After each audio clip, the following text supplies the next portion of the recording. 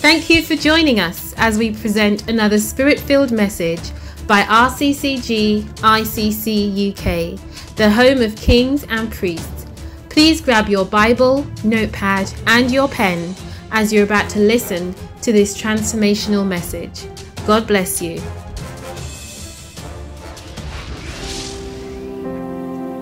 I have just a few minutes to go, but very quickly, church, please be seated. Yeah. Proverbs chapter 11, very quickly. Well, just to give us as a reminder, as you remember last week, on the last 2 weeks, we have been looking at certain things from God's word. Hallelujah. Last week we looked at Abraham's life. Amen.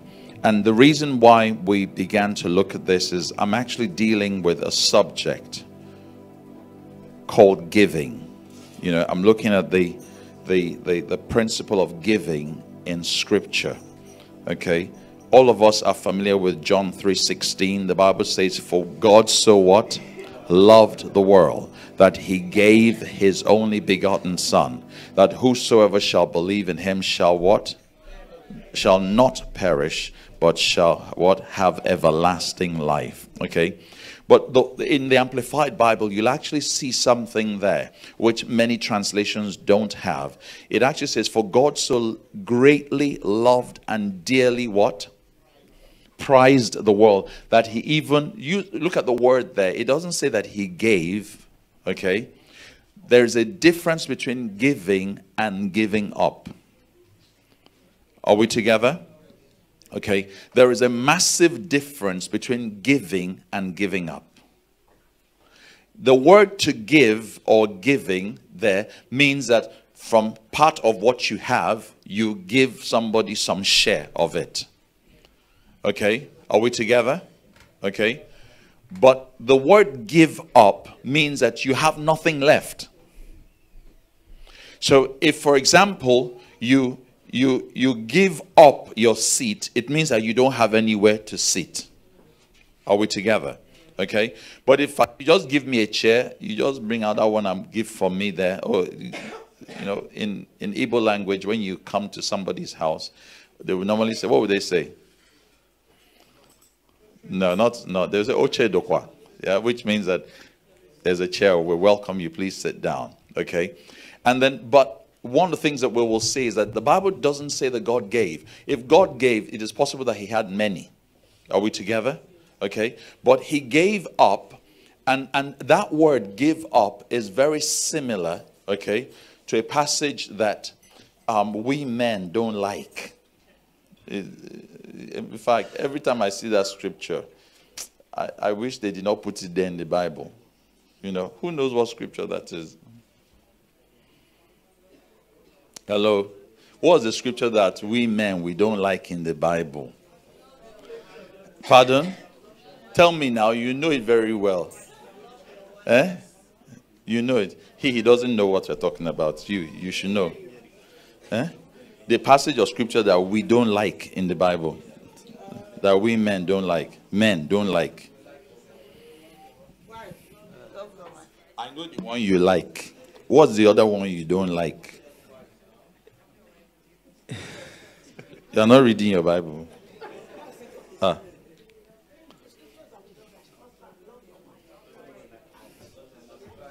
Okay, let me read it. All right. Tommy likes this one. Ah. She's hoping that she'll quote it left, right, and center to the man that comes to her. You look nice in green, actually. Green and black. Very nice. Praise God. Hallelujah. Okay. What does it say? Let all wives read it. Let all women. Husbands, love your wives as Christ loved the church and gave himself up for her. Hallelujah. Amen. So it says to give up. Okay. If I told you I love that scripture, I'll be lying. And God knows that I'm on the altar. I won't lie. Amen. All right. I'm even off the altar, so I won't lie either. Hallelujah. You know why I don't like it? Because it always convicts me. Because that's one I know I'm struggling with. Are we together? Yeah? No, let me tell you, many times you may think you're very generous, you're a nice person. Until you marry, you will know you're a wicked person. No, that's what my dad used to say. Marriage will reveal the wickedness of your heart. You know, even Jesus Christ said so. It says that marriage will reveal the hardness of your heart. That's true. If not, no, Matthew chapter 19 is very clear. It says, why did Moses then permit people to divorce? Let me tell you why. It's because if he did not permit you to divorce, you kill people. You kill somebody. Because you know what? That's usually the only way out. Death. So every man will be plotting the death of his wife.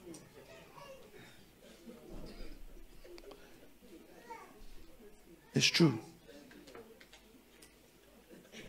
So God had to create a release valve somewhere, you know. Otherwise, it's true. Even till today, many men kill their wives because they think there's no way out. You know, it's true. You know, no. What I'm saying is actually true. Yeah, pardon.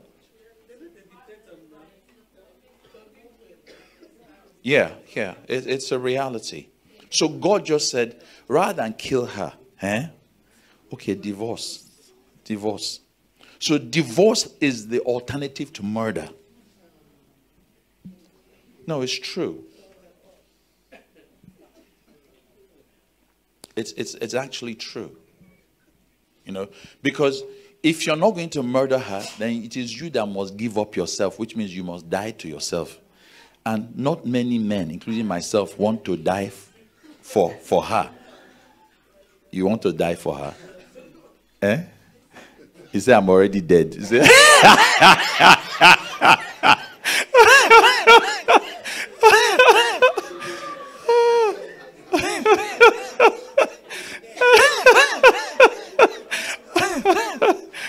it's true. But the word there means to give up. To give up. What's he giving up? What, himself. He's giving up his life. You know, he's having to give up his life. Not to give her some of his life, but to give up. And I can tell you, anybody who is honest will tell you, it is the hardest thing to do. That is why the Bible says in order to follow Christ, the first thing you must do is what? Deny yourself.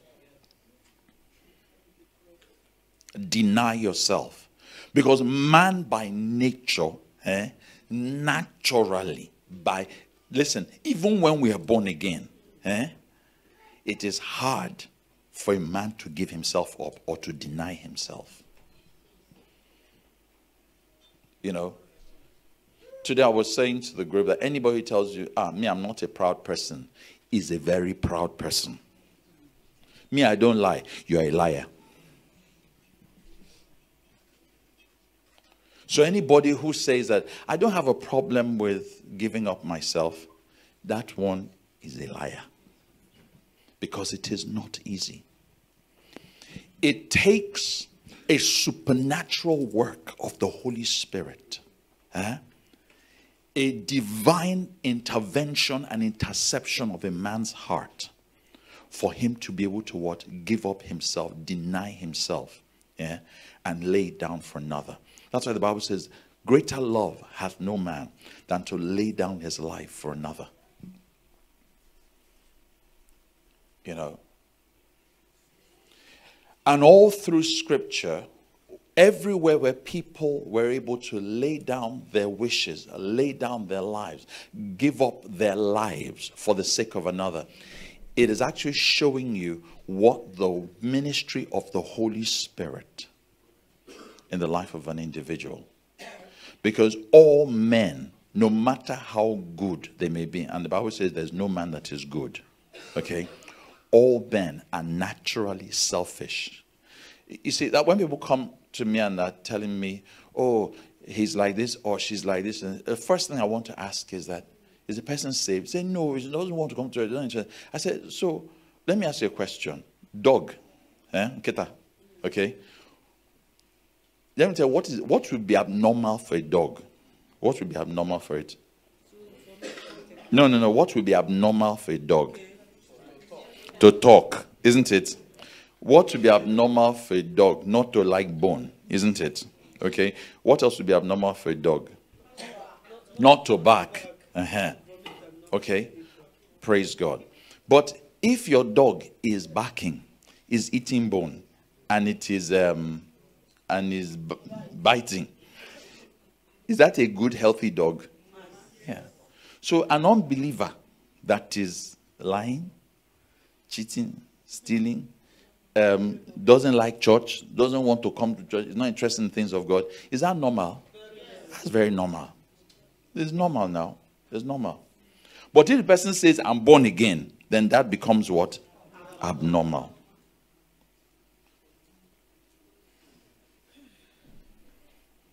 Okay. That is why, and I want to go back to this, yeah. What Sapphira and Ananias did, was highly what? Abnormal. That's why Paul was shocked. If you look at the statement of Paul in Acts chapter 5, he says, how could Satan enter your heart and cause you to hold back? First of all, to lie, and to what? Hold back. Okay? Which tells us that there are two evidences of the presence of Satan in a man's life. What are they? Lying and what? Holding back.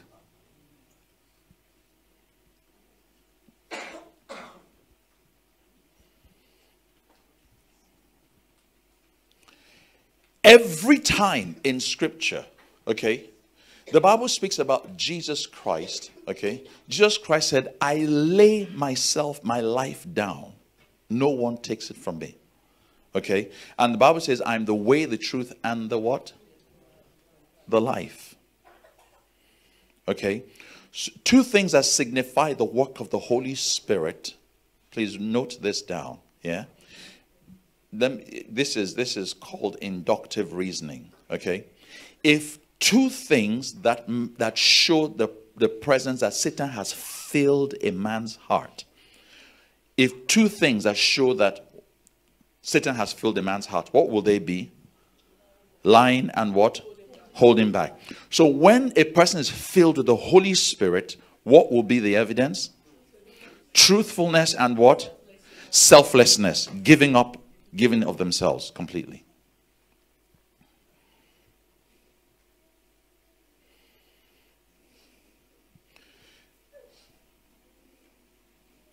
In maths, they will say, if x equals y, then y equals, I don't know what, but that's how they say it, isn't it? Yeah. So if clearly, when Satan has filled a person's heart, okay, and taken over, that you will see two evidences, which is lying and what? Withholding.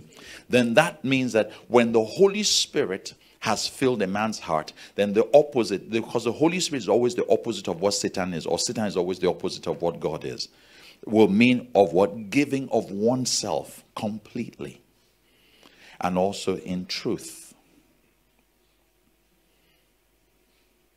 You know, and this thing about withholding, okay, first of all, speaking the truth and withholding. All through Scripture, God keeps on showing us patterns.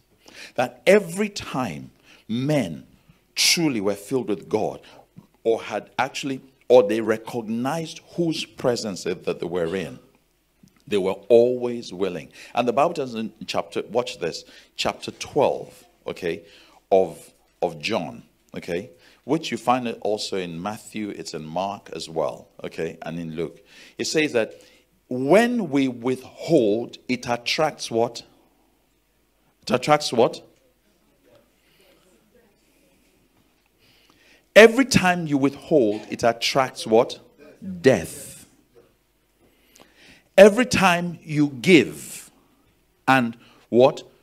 Release, it attracts what? Life.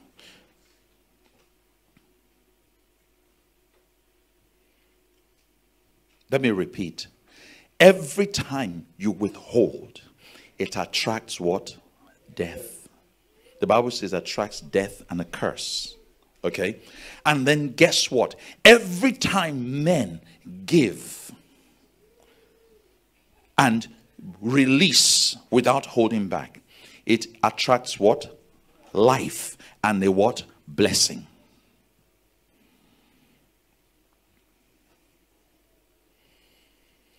This is a natural truth and it is a spiritual truth.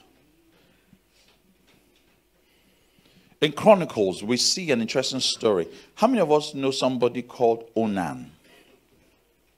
Onan. Okay, who can tell us about Onan? Okay.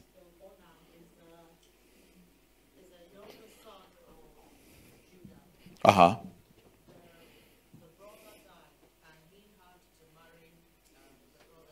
Mm-hmm. Mm-hmm.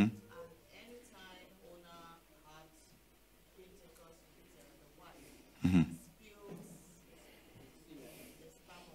Mm-hmm. Mm-hmm.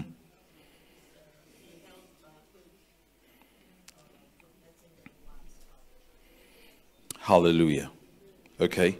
Watch this. The Bible says, yeah, we know where the story is, okay, but very quickly, okay, it says that Judah had 3 sons, as you said, okay, from Bathshua, a Canaanite woman. Their names were, and he mentioned this, and it says that, but the Lord saw that the oldest son was, okay, let me actually go back a little bit, okay, to take us to the specific passages, okay, where this story is. And it's important for us to bear it in mind, okay.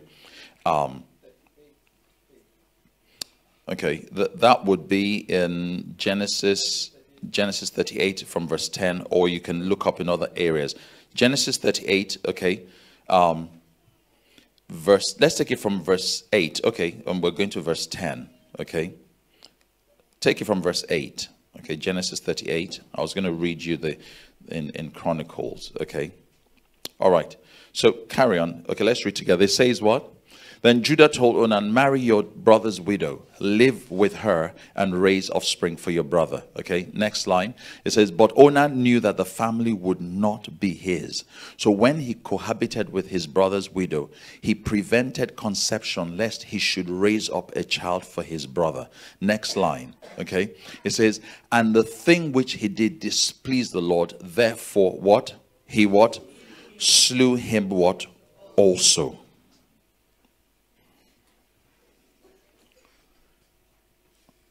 First of all, one of these things is one thing that this tells us. Yeah, tell your neighbor, God sees all. Many times we think that it's only when we're in church that God is watching. Eh? When you enter your bedroom, are you listening? Thank you very much. Eh? When you are God, when you enter your bedroom. When you enter your domot, are we together? Eh? When you think you are in your privacy, God is watching everything.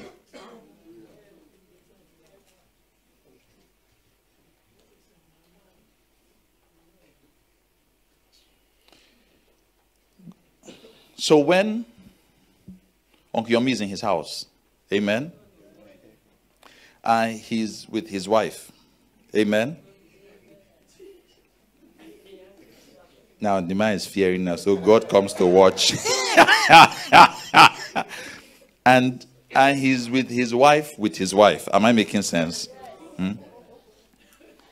Every move he's making, all his moves, God is watching. No, this is important for you and I to understand this. Yeah.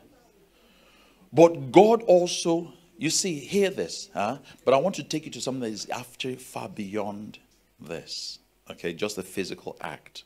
Okay, if he and his wife have agreed that this is going to be our method of contraception, are we together? Yeah, and we're going to give it to the birds. We're going to throw it away. No problem. But if there is a secret agenda in the heart that is making him do the same thing that is not by whatever. Now, the Bible says, you wicked man. The Bible does not say he was not having intercourse with the woman. He was having intercourse. When he just reaches the time of ejaculation, he'll just use style and just release it on the ground. And God said, you are evil. Because you know what, your heart, because you are thinking in your mind that if I have children with this woman, they will name it after my brother. So because he withheld his seed from her. And the Bible says God killed him.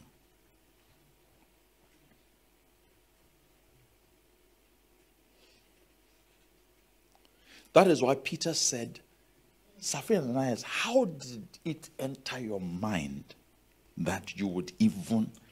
Did you think that God is blind or that God does not see? He says, you did not lie to men because God was watching when you guys made that arrangement in your heart. And this is why even the motive of our hearts, even the things that we may consider in our heart and we think nobody knows and so on, God knows the thoughts, the motives. That's why the Bible tells us in 1 Samuel, the Lord said to Samuel, men look outward, but God looks at where? The inward part of the heart. And that is why the Bible speaks about this in Proverbs chapter 11 from verse 24. Okay, Proverbs 11 from verse 24. Okay, Proverbs 11:24. Okay, the Bible says, there are those who generously scatter abroad, and yet what? Increase more. There are those who withhold more than is fitting or what is justly due, but it results only what? In what? Want. Do you know what that means? In lack. So as you're withholding, what you think you're withholding from others, it is actually you are withholding, you are losing out. That's why the Lord said, if whoever gives up his life will what? Gain it. But he who holds on to his own life will do what? Lose it. And we'll look at what the next verse says. Next verse says, the liberal person shall be what? Enriched. And he who waters shall himself be what? Watered. Now look at the next line. The next line now says, watch this. It says, people do what? Curse him who holds back grain when the public needs it. But a blessing from God and man is upon the head of him who sells. In the NLT, okay, this particular verse is put somehow in the NLT. For those of us who are business people, and okay, put it in the NLT. Look at this, yeah?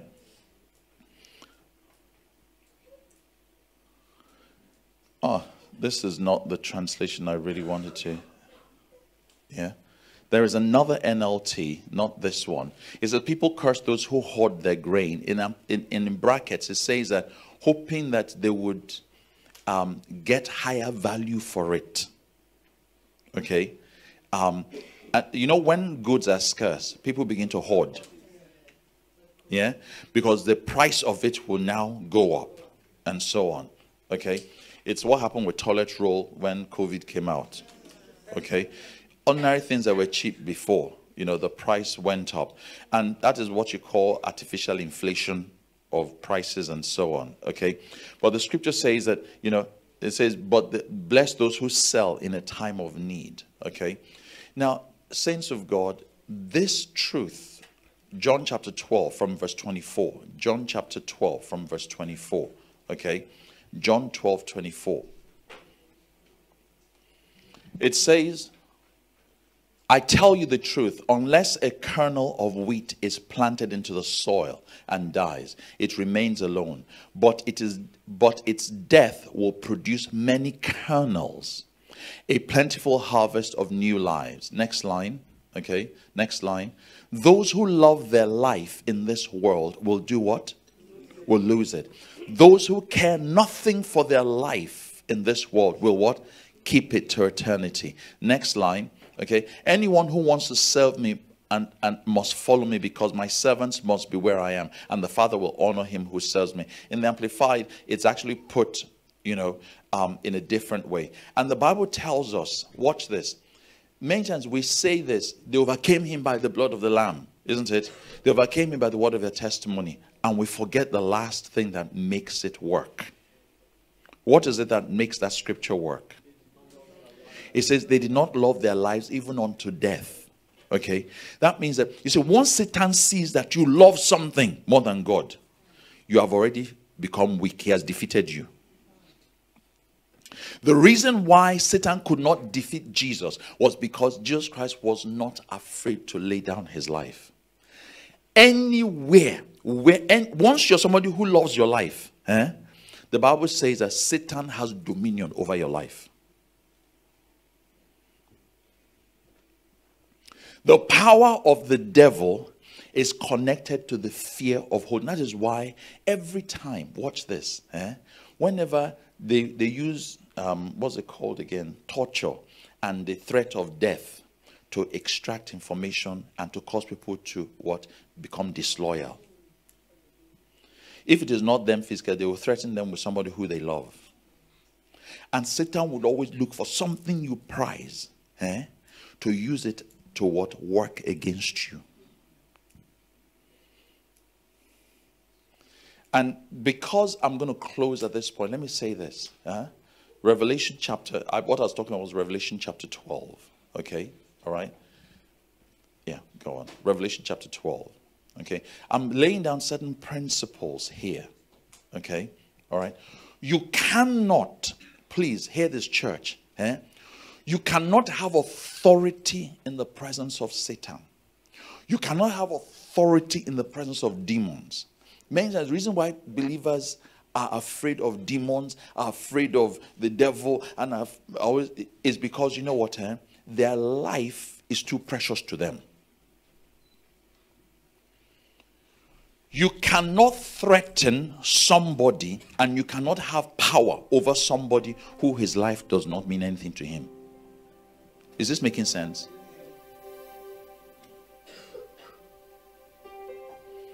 Once a person is so, I want to live, then once they see that you're somebody who is more interested in living than dying and laying down your life, straight away, you have lost.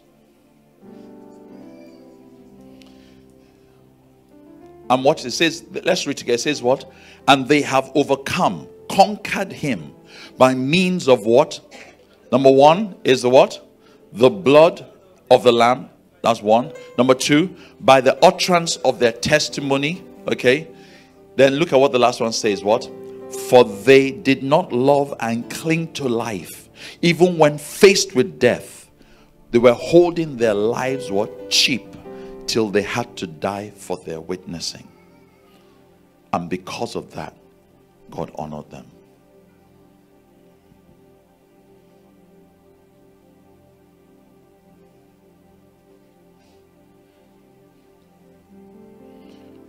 If you remember that the blessing that God gave to Abraham was this. He said to them, your children will possess what? The gates of their enemies. Church of God, please hear this. You can never possess the gate of your enemies when you're still holding on to things. When you're still holding on to life, you're still holding on to money, you're holding on to your time, you're holding on to this treasure, you're holding on to your children, you're holding on to anything. Let me say this. Anything that you're holding on to will become a source of weakness in your life. And Satan will use it as an inroad, a foothold and a stronghold into your life. Many times I pray a prayer. I say, God, please help me not to love JJ too much. Help me, Lord God, to keep him at arm's length. So sometimes I fight my love for him to keep him at a distance.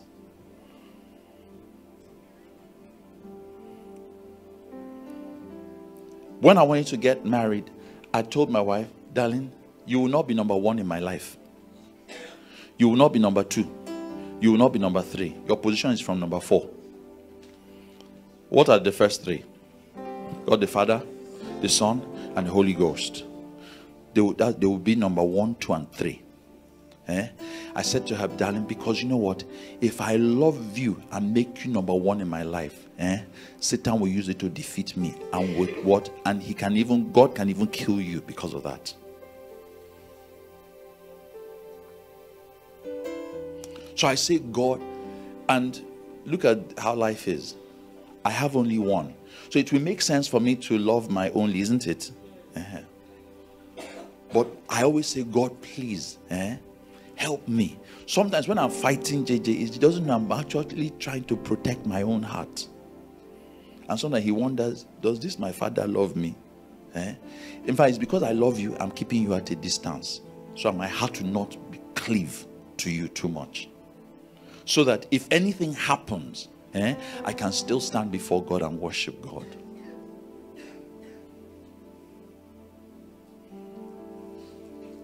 Do you know what the hedge, how Job built a hedge around his life? It was that he loved God more than he loved anything else. And so the Bible said that when Satan came and said, maybe if I touch this, God said, try. Satan removed everything from his life. The Bible says, yet, what did he say? Job did not what? Curse God, yet he worshipped God. Many of us, let me tell you, if Satan is going to enter your life, it will be through your children, because you have loved your children too much. Some of us, it is through our money. Satan will enter through your life, through your money, because you love money too much. You want to hold it, you want to keep it, you want to preserve it, and so on. Some of us, it could be our job. Then that job will disappoint you. But one thing I can guarantee you is this. You cannot love God too much. And Satan, watch this.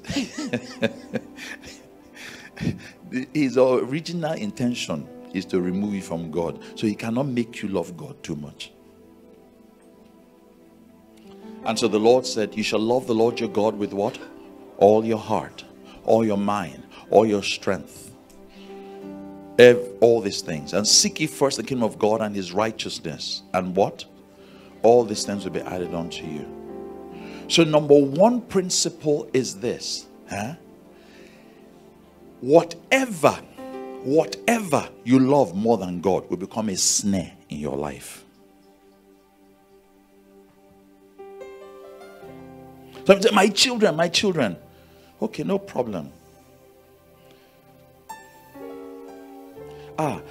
Children will disappoint you. Oh, my husband. Really? Husband will disappoint you. My wife. Oh, how I love my wife. You say, really? Don't worry. You will see. So when you want to close doors to the enemy in your life, you close it by giving your whole heart to God, loving God with everything, and say, God, Lord, my children, they are yours. My wife, yours. My job is yours. Lord, whatever, and nothing must come close. So when the Bible says, guard your heart with all diligence, number one thing is this: don't bring anything too close into your heart, so that you will not be disappointed. And number two, so as Satan will not have what? A handle in your life.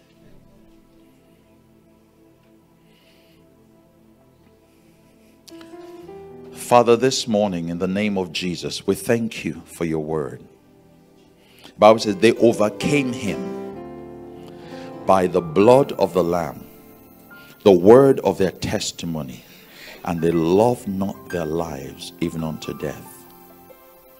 Father, you said that the victory of the people in the hall of faith was that they loved not their lives unto death, but they're willing to give it up and lay it down at your feet.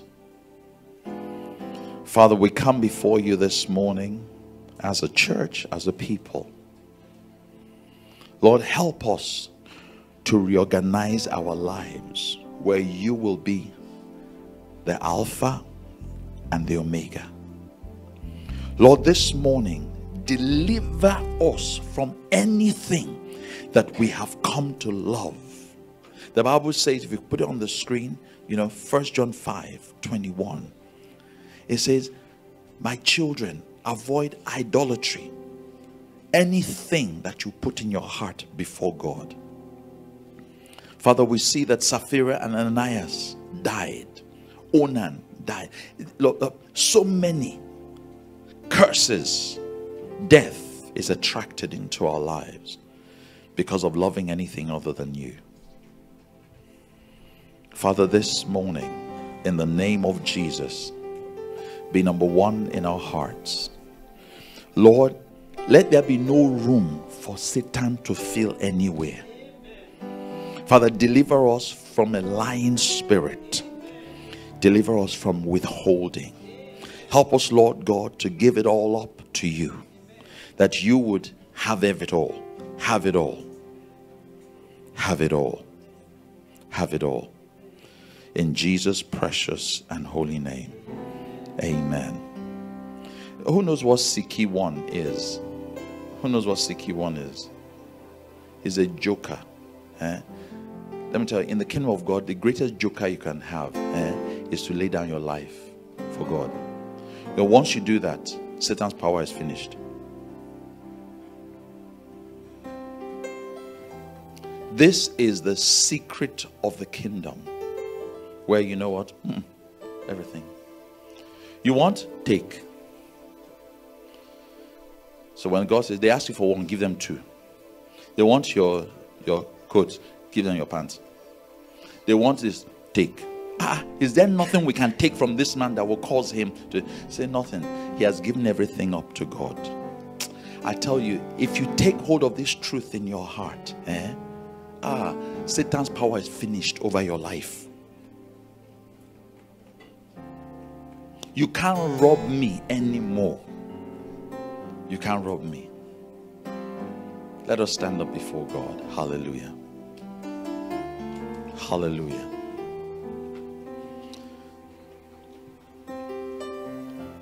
In case some of us don't know, this is a deliverance service. If you take this truth into your heart, let me tell you, the peace of God that will enter your heart, because the power of the enemy is finished. Finished. Because he always needs something in you. But when you have laid everything down for the Lord, hallelujah. Father, thank you.